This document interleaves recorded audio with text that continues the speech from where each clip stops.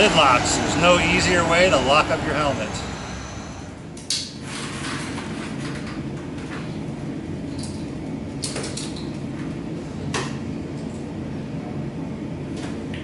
Lidlox on your 2012 Street Glide.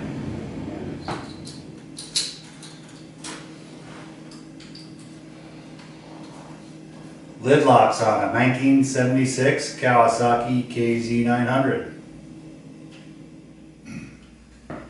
Hi, Matt with Lidlox here.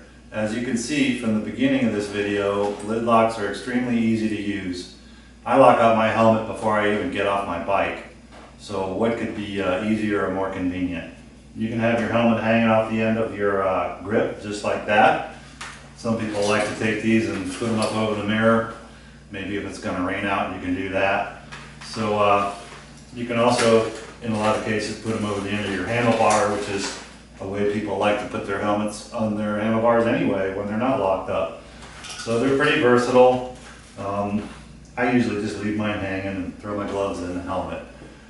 We've got new fitments for all kinds of bikes at Lidlox. We've got Lidlox for Can-Am Spyders, BMWs, Vespa scooters, Harley Davidsons, Hondas, Suzukis, all the Victories.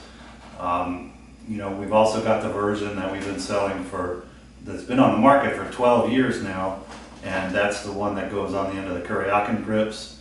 They buy those from us, and they fit all the Curry grips, the ISO grips, ISO flame grips, the kinetic grips, and that's the original version of the Lidlox with the 4 screw holes in it.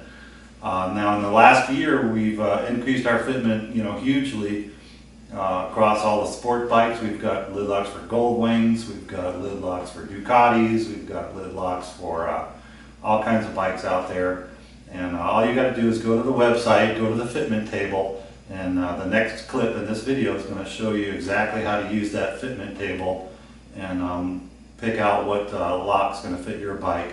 And always remember, like I say in the next part of the video, is just email me, matt@lidlox.com. It's M-A-T-T at LIDLOX.com, or give me a call, 623-298-7835.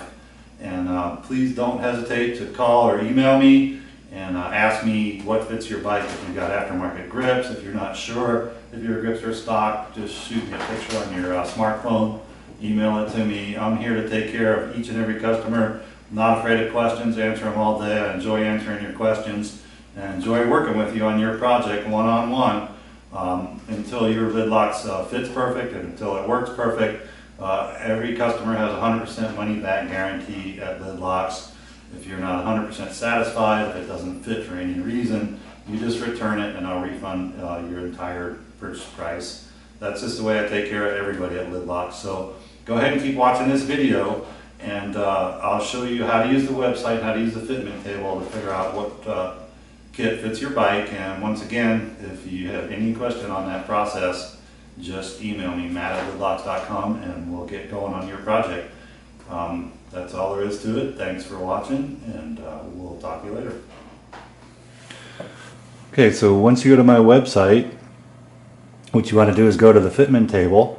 But before we do that, I'd like to point out on the left side here, the reviews tab. Go ahead and check out some of the reviews on here. There's a lot of 5-star reviews on here, and you can really see what customers think about their Lidlox. I mean, most customers just absolutely love their Lidlox. In fact, once they buy them for one of their bikes, the next thing is I'm sending them a set for every bike they own. Once they use them, they love them. So read through the reviews, and you'll see that for yourself. So in order to figure out what item number fits your bike, let's go to the fitment table, and that's what it looks like, and it's being updated all the time. So you've got make, model, Lidlox item number, that category in the store link, an install video, and sample photo in the photo gallery. So just come on down here, like BMW F700 GS is an item 1007 or 1008. Then just click on the BMW category in the store, and they are all in numerical order.